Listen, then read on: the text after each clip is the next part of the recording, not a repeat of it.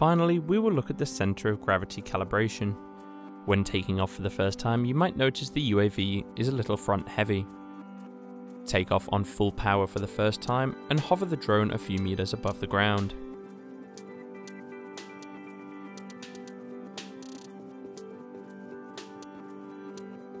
Once this is in a stable position, go to the small dots on the top right hand side and click into the flight controller settings.